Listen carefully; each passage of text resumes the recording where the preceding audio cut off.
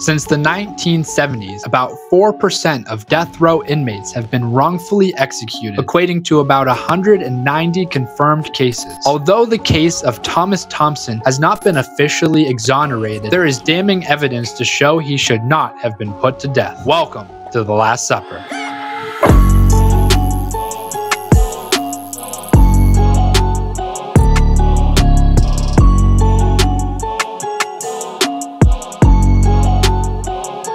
Hello and welcome to episode 4 of The Last Supper, a true crime podcast. My name is Colson Davis and I am an amateur chef, a true crime junkie, a music and video producer, and a content creator. Every other week on this podcast, I will be telling you a true death penalty case story, and at the same time, I will be cooking that criminal's last requested meal before they were executed. This week, we're looking at Thomas Martin Thompson, whose last meal consisted of Alaskan king crab with melted butter, Mandarin-style spare ribs, a spinach salad, pork fried rice, a hot fudge sundae, and a 6-pack of Coca-Cola. Now hold up, isn't that super weird? We've had John Wayne Gacy, John Martin Scripps, and then Thomas Martin Thompson. I guess the Johns and Martins out there must be some bad folk.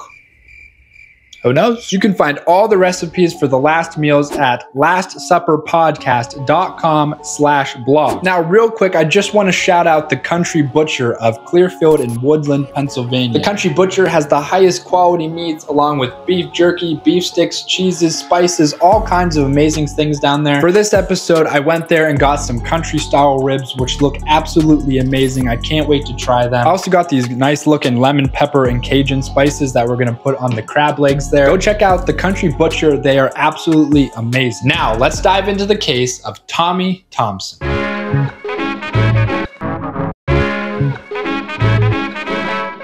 On September 14th, 1981, two farm workers working in a rural area in Orange County, California, discovered a shallow grave. Police arrived and found the deceased body of a young woman wrapped in a sleeping bag and a pink blanket, all bound together with rope. The body later being identified as a Ginger Fleischli, a 20-year-old woman who has been missing for 3 days. It appeared to investigators she had been raped and stabbed 5 times in and around one of her ears. The blade reached a length of a 2-inch incision which severed her carotid artery in the side of her head, later determined to be the cause of her death. Her shirt and bra were cut at the front and pulled down to her elbows to fully reveal her breasts. She had no underwear, socks, or shoes on either. Her jeans were potentially pulled back onto her with the zipper all the way up, but not buttoned. These were all signs of a possible sexual assault. A vaginal swab was taken and semen was present. Her head was wrapped in 2 towels, a bed sheet, and her jacket, and was secured with duct tape. She had cuts on her wrist and ankles along with some ligature marks, appearing to investigators she was handcuffed or bound before her death. Investigators quickly found Thomas Thompson and David Leitch to be prime suspects for the murder and sexual assault. Thomas Martin Thompson, also known as Tommy Thompson, was born on March 20th, 1955 in Chicago, Illinois. When Tommy was 5 years old, his parents divorced and he and his sister moved to New York City with their mother, eventually moving again to Orange County, California. Tommy attended Villa Park High School until his senior year before he decided to move back to Chicago with his father. He moved on to join the United States Army. He was a great soldier who was given 3 promotions and 4 letters of commendation, later being honorably discharged for an unknown reason. After this, he moved back to California to get a higher education at California State University, at Fullerton, and Santa Ana College on the GI Bill. While there, he acquired 67 credits and an overall B average. He went on to acquire many responsible jobs. His first major job was being the photographer for the Santa Ana Fire Department in September in 1978. Everyone said he had a good attitude and he got recommended for a merit step increase, which is a pay raise for classified employees. He resigned in February of 1980 and took a job as a materials supervisor for Floral Engineers Inc. in Saudi Arabia, but eventually getting let go because of a staff reduction. Tommy supported himself with odd jobs while he moved back to California. In his working years, Tommy had many girlfriends. 2 of them testified later to his kindness and good heart, adding that Tommy had never been abusive or violent towards them.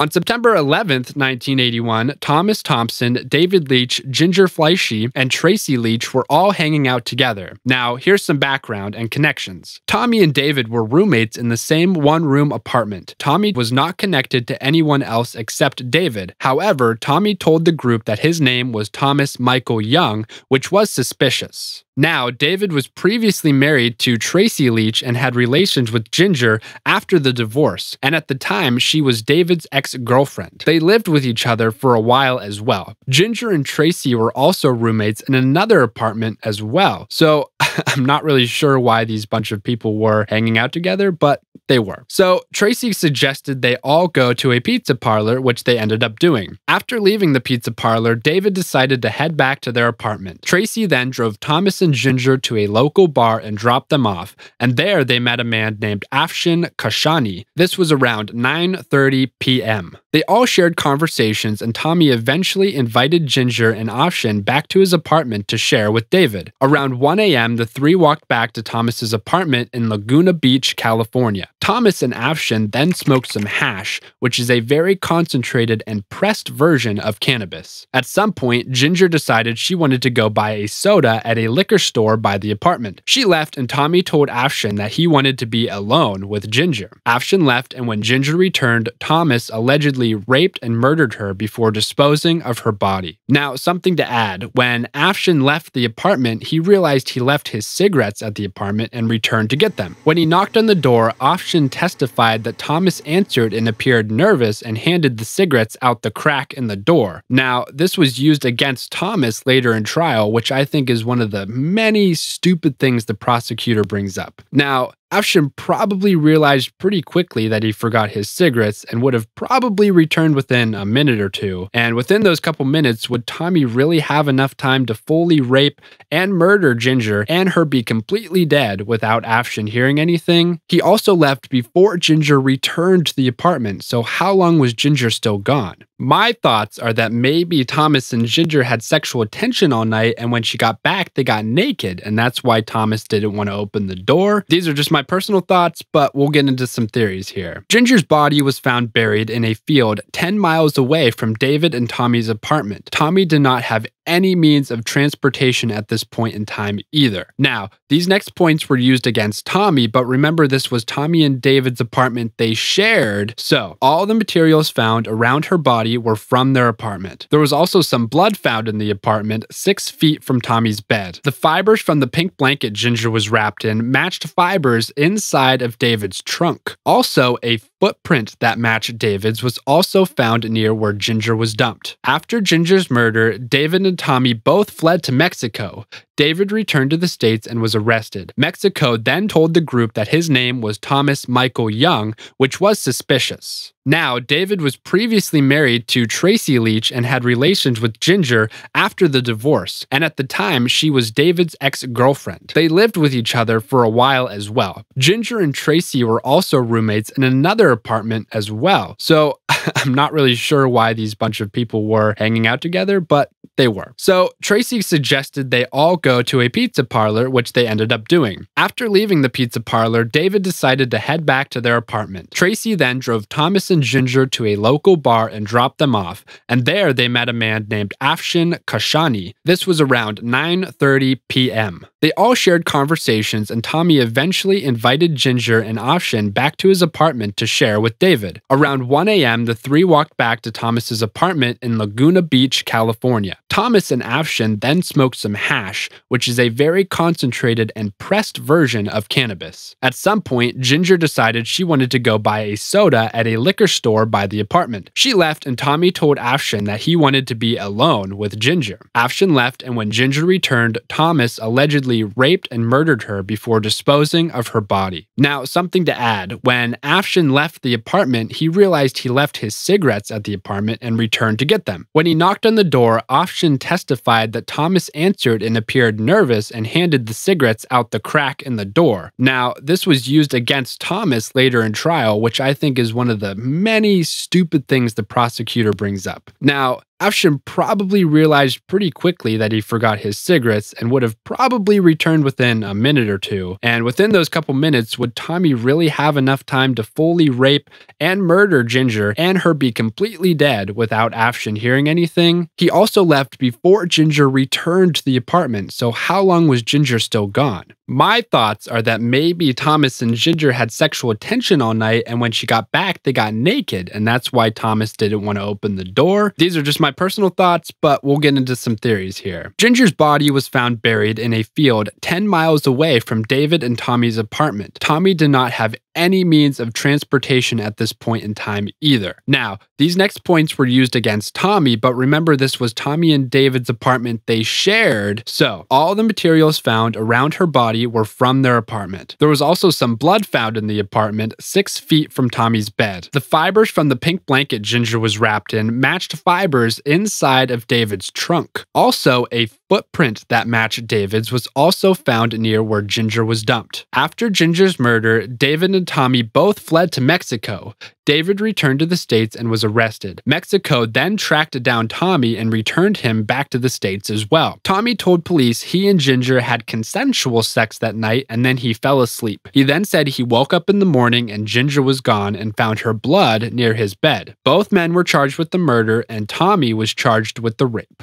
Both men were given separate trials, and the prosecution does some pretty shady shit that we're about to get into, but we're going to start with David's trial. Now, note this, that David's trial happened after Tommy was already convicted and sentenced, but we're going to start with him. The prosecutor said that Ginger had been threatened by David in the past, which was reported to the police, and he had a history of criminal violence before this. At the dump site, there was his footprints and fibers matching his car to the dump site as well. The sleeping bag, blanket, and rope were all David's. Ginger was also stabbed 5 times in the ear with David's fishing knife, which he lied to the police about owning. Now, the police found this knife in the apartment and then disregarded it, and then it mysteriously disappeared. There's a theory that David potentially disposed of the knife in the ocean or somewhere else after they discovered this. The prosecution also called a set of jailhouse witnesses to testify against David. They said that Ginger was preventing him from reuniting with his former wife Tracy,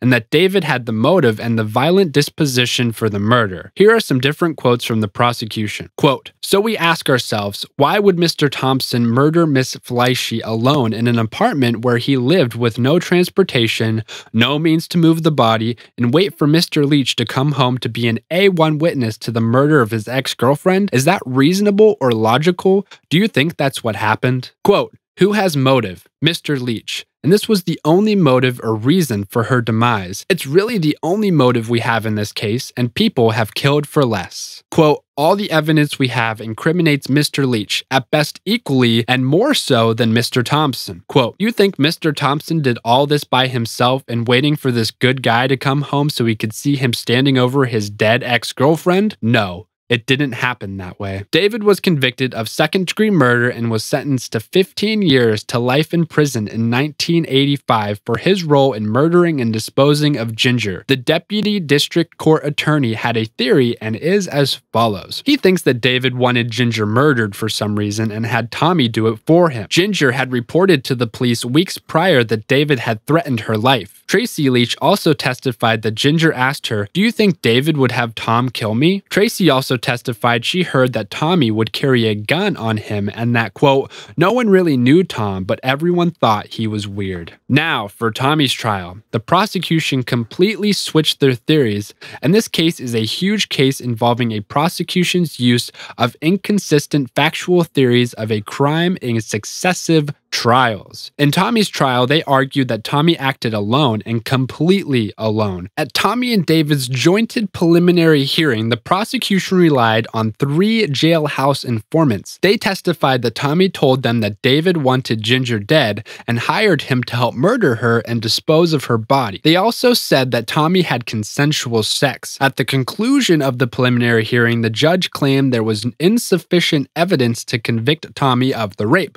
After it was determined the codependents would be tried separately, the prosecution then trashed those informants and found 2 more informants for Tommy's trial. Most of the prosecution's case was based heavily on these 2 newfound informants' testimony. One named Edward Fink along with John Del Freight. One of them was actually David's cellmate, and this was the sole connection between Tommy and the rape charges. Fink testified that while in prison, Tommy had confessed to them that he, quote, wanted to screw Ginger, but she refused his advances, so he had, quote, took it from her. They then said that Tommy killed Ginger, quote, not wanting any witnesses to the rape. The prosecution heavily denied that neither informant got any benefits for their testimony, but let's break it down. The prosecution first failed to present to the district court Fink's benefit receipts, nor did the district court press to ask for this information. There are records that Fink had been receiving benefits for 10 years while engaging in a pattern of providing needed information to the prosecution in return for favors. When Fink told authorities about Tommy's alleged confession, he was in prison at the time for a parole violation. At this time, within a 2-month span, Fink was trying to obtain his release from custody and assistance at parole hearings by informing on 2 more inmates before Tommy, claiming they had confessed to murder as well. Shortly after his testimony in Tommy's preliminary hearing, he was released from custody saying, quote, the parole board found my violation unfounded, not because of his much-needed information about Tommy's rape allegations. After this, Fink was arrested for another parole violation and again testified against Tommy in the actual trial, claiming he only wished to serve his remaining days in prison. However, after Tommy was convicted, Fink did receive benefits from the prosecution, which he asked for prior. On August 30th, 1984, 9 months after the conclusion of the trial, the prosecutor wrote to the Board of Prison Terms saying, quote, Fink's testimony was a crucial part of the people's case and urged him to be released before Christmas. The prosecutor also testified on Fink's behalf in his 1984 parole revocation hearing. Since the prosecutor didn't give the district court Fink's benefit receipts, the prosecutor was able to argue that Fink asked for no benefits and would receive nothing for his testimony, and that he had no grounds to lie about Tommy's confession. Without the evidence to argue to the contrary, the defense could not factually disagree and dispute Fink's credibility. Now, let's call to the stand John Del Freight, the second jailhouse informant. Freight testified at the trial something very similar to Fink's testimony. He said that Tommy told him he raped a woman named Ginger and killed her after she threatened to report it to the police. Freight then explained that Tommy stabbed Ginger in the neck, chest, and upper torso in addition to the head. Freight continued to say that the body was then placed, quote, in a shallow grave. Now, mind you, Ginger was only stabbed 5 times in the head, which killed her. In fact, the only place that the neck, chest, and upper torso was wrongly informed to the public was through newspaper articles. The exact quote, in a shallow grave, was found in newspaper articles as well that are provided inside the prison for inmates. Freight had a long history as a police informant and had bad reputation for dishonesty. He lied to the courts about his informant work and the extent of his criminal history. Again, since the prosecution never gave forth evidence to the contrary that was available, the defense couldn't argue the testimony and the prosecutors were able to get away with Freight lying about his history. They even proclaimed that Freight, quote, hasn't been an informant before. The prosecutor also tried to vigorously exclude the importance of the witness testimony by the defense. Now, if you remember, Tommy's trial was first, but we started talking about David's trial first. Also remember that I mentioned in David's trial that they called 2 witnesses who said David had the motive. Well, these defense witnesses that testified in defense of Tommy were the same witnesses the prosecution served with subpoenas to appear as prosecution witnesses in David's trial. They're the same witnesses testifying to the same exact thing in different trials for different theories. Holy shit. Now, let's talk about forensics. The medical examiner, Dr. Richards, testified that there was bruises on Ginger's hands, wrist, left elbow, and ankles which were caused by application of force and heavy handling immediately prior to her death, which suggested that she had been restrained and raped. Richards then admitted that there was, quote, no anatomical evidence of rape in the sense of vaginal injury and continued that there is no vaginal injury in most rape cases and that bruising to other parts of the body are a more certain indicator of rape. A sheriff's deputy, Mr. Coder, testified that the injury to Ginger's right wrist had been caused by a handcuff, which bolstered the theory since at one time Tommy had owned a pair of handcuffs. I mean, like, who doesn't own a pair of handcuffs? Like, wink, wink, you get what I'm saying? Yeah, okay.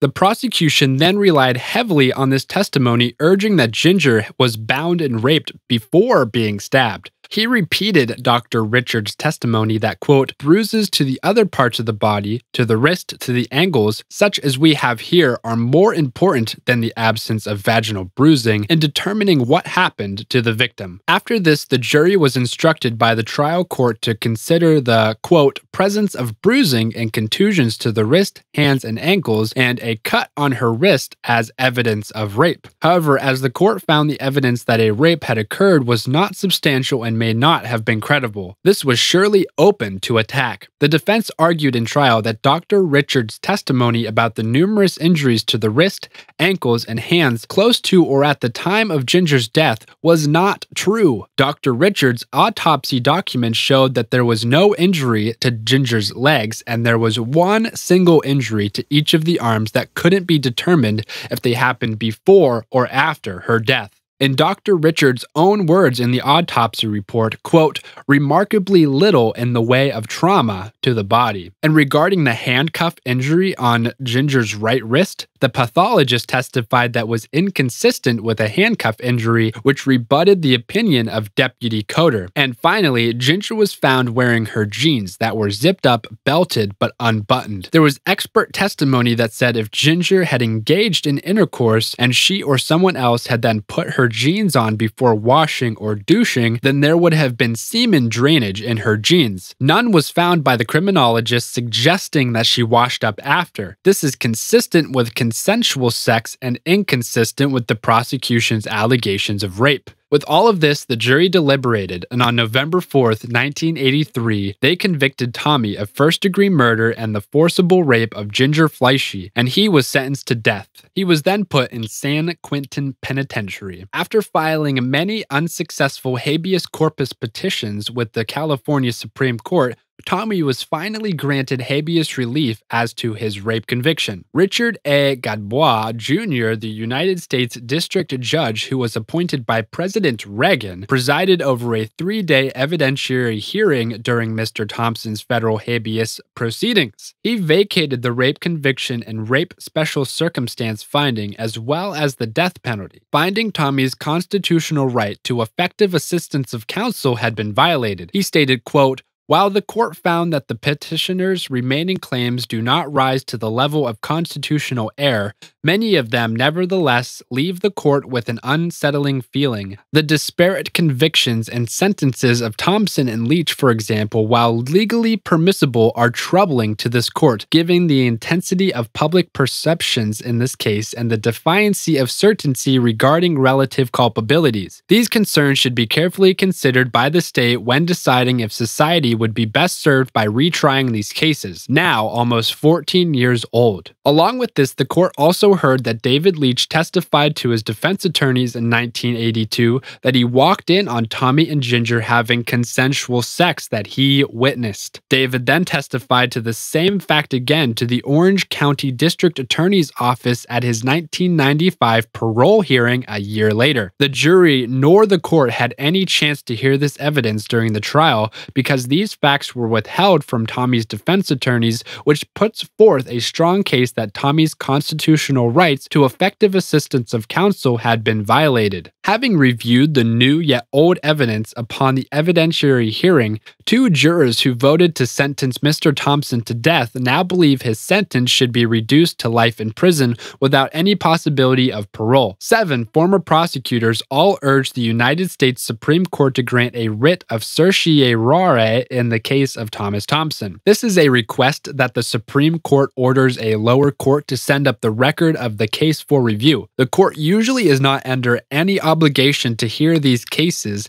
and it usually only does so if the case could have national significance, might harmonize conflicting decisions in the federal circuit courts, and or could have precedential value. In fact, the court only accepts 100 to 150 of more than 7,000 cases that it is asked to review every year. These prosecutors believe that, quote, there are many disturbing aspects to the convictions and death sentence rendered and upheld in Thompson's case that leave us with little confidence that the death penalty is appropriate in this case. The prosecutors still, quote, believe in the imposition of the death penalty in an appropriate case where the death sentence is the product of fair and reliable proceedings. These prosecutors did not believe this case produced a fair or even a reliable result. So, with all this new info, the court reversed Tommy's death sentence. However, a unanimous 3-judge decision was made by the panel of the Court of Appeals 9th Circuit to reverse the district court's decision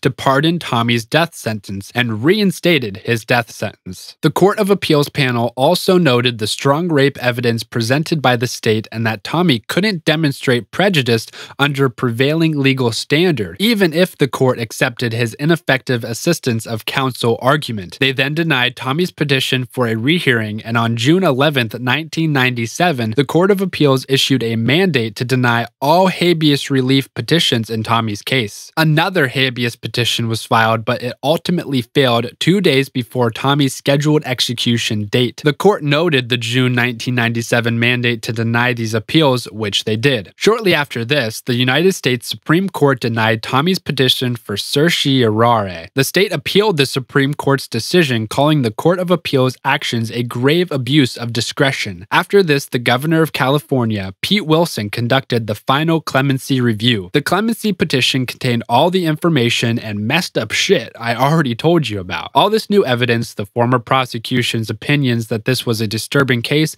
and all of it. It also stated the state of California can't perform an inter-case proportionality review to review if the penalty imposed in a particular capital case is disproportionate to the penalty imposed in other cases. Tommy's defense said that this can only be achieved within the clemency process, continuing that it was fundamentally unfair that one defendant be escorted into the death chamber whilst the other defendant is eligible for parole. They brought up that the district attorney who prosecuted Tommy and the judge who presided over the case both admitted they had no clue what Tommy's actual participation in the murder was, and they both admitted also that Tommy had zero motivation to do either the rape or the murder. The clemency petition continues that in granting clemency in capital cases, California governors have cited and relied on a number of factors, each of these factors being present in Mr. Tommy's case. Affirmative aspects of inmates' background, character, or history suggesting the aberrational nature of the offense as an event in the inmate's life, or the inmate's capacity for rehabilitations, or otherwise suggesting the appropriateness of granting mercy to the inmate, including A. lack of prior criminal record, B. no prior history of violence, C. honorable service in the armed forces, D. a good work record, and E. educational accomplishment. Tommy checks all of these boxes. In fact, out of 7 capital cases in the state of California that involved a special rape circumstance, Tommy was the only one who had zero criminal history prior to the offense. All the other 6 did. They also noted that Tommy adjusted very well to life in prison. One corrections officer, Scott Powell, said that Tommy prevented the murder of another officer. When Tommy found out about the planned hit, he informed the prison and halted the potential murder. Powell also stated that Tommy was well liked. He worked hard, even being put in the worst of the worst working environments, and never complained. He said that Tommy would make him coffee and Powell would share a cold Coca-Cola. Tommy always gave the metal can back. He also noted Tommy worked in the armed service and was involved in veterans activities at San Quentin, noting he had deep respect for the military. Another officer, Scott Hickson, stated that Tommy was the best worker and that without snitching, he would also let Hickson know when trouble was brewing. He also noted how artistic Tommy was and that he was the best painter in the row. Tommy had never been given a write-up and had a first-name basis with all the officers and inmates, including Hickson, who said, quote, "He is the only inmate I allow to call me by my first name." Hickson and Tommy developed a strong bond over the 3 3 years together, and quote, "He is the only inmate behind bars I would trust with my life."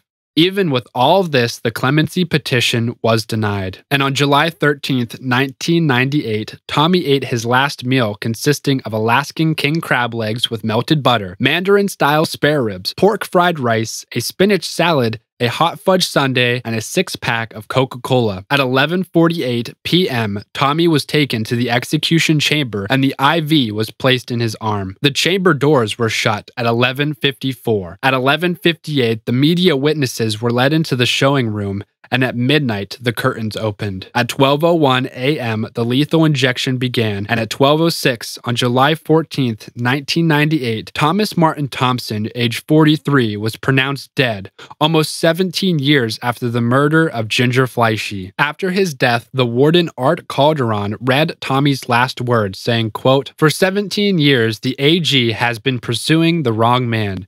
In time, he will come to know this. I don't want anyone to avenge my death. Instead, I want you to stop killing people. God bless." And with that, his sentence was served.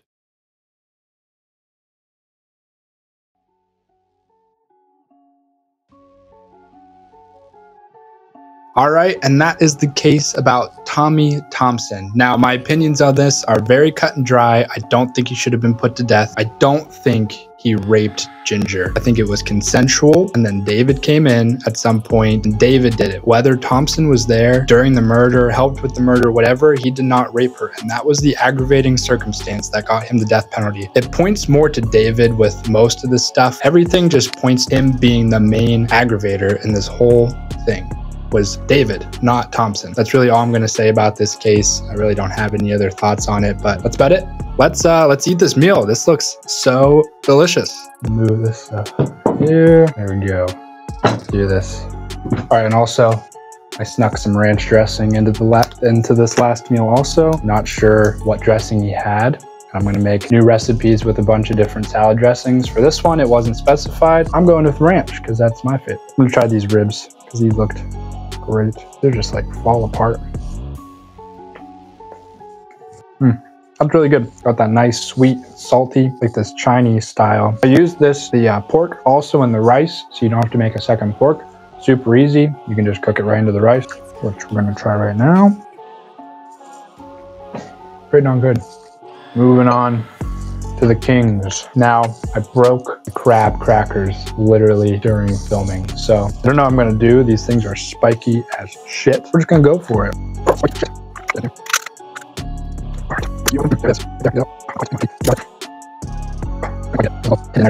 Do this, dip it in some butter. Baby, look at that. Oh yeah. Oh yeah. That's good. We can't forget our Coke. A little drinky drink.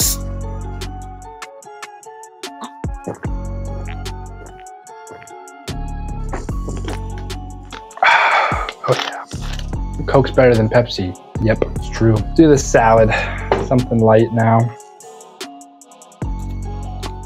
Got some of those homemade croutons. These are the best things ever. You just gotta do it. There it is. Moment of truth. The finale, the ice cream sundae. This looks delicious. Look at that. Well, it's pretty good. It's not as good as my custard-based ice cream though. Again, it's 3 ingredients. It's hard to screw up. It's quick. It's easy. You don't have to have a machine. But yes, the custard-based one, if you have a little more time to make it, make that one. That one's so much better. And there we go. This was such a delicious meal. Very Asian-inspired. I love cooking Asian. I love eating Asian. It was great. And you can find this recipe at lastsupperpodcast.com/blog. All right, and that concludes this episode of The Last Supper. Wherever you're watching or listening, make sure you follow me or subscribe. And on most platforms, you can get me upwards of a 5-star review. I'd really appreciate that. Get the show up the charts. Also, tell your friends, tell your family. That's the best way to spread the show. If you're on YouTube, I recommend you watch this video. I think you'll really like that one. And until then, make sure you enjoy every meal because you never know when it'll be your last.